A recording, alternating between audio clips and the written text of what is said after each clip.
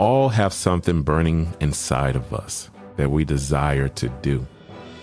The problem is, a lot of us don't know how to get started. I'm here to tell you that it's hard to get started. It really is. It can be scary, and trust me, I know. But once you do step out on faith and walk into your destiny, every step you take, you get stronger and stronger. You believe that? Stronger and stronger. Eventually, that muscle gets worked out and that faith grows stronger. Your desire, grows stronger. Your trust will grow stronger. Your love will grow stronger. Whatever it is you desire to do, that desire will burn even more.